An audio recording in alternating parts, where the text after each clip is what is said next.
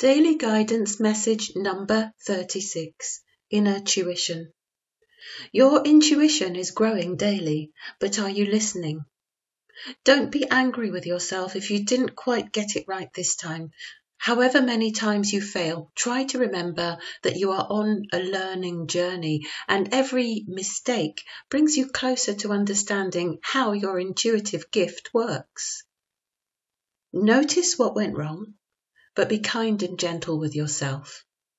Connect with your deeper intuitive nature through chanting, meditation, music, dance, devotion, or diet. You can do this. Just let go, relax, and allow the truth to come not only from, but also through you.